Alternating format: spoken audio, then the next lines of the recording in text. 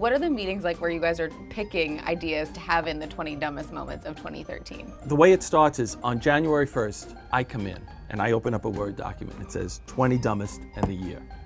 And then every morning, we go through the news and say, all right, anything worth putting on the list? And we'll come up with a list of maybe 150 things. Okay. And then it's funny how some of the things as they were happening said, well, this will definitely be on the list.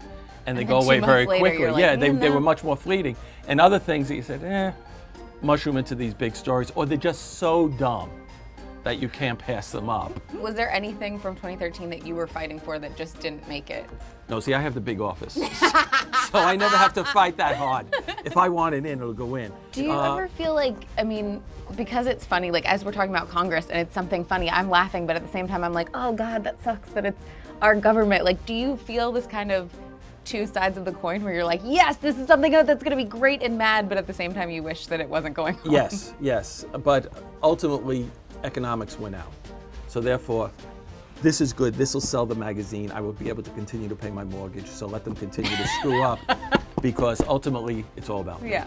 You know, so, and it's good because... And that's what the government says too. Yeah, exactly, see? We're on the same page. I should start working here. Yes. I mean, I kind of already do. I'll create an opening. We can work out something.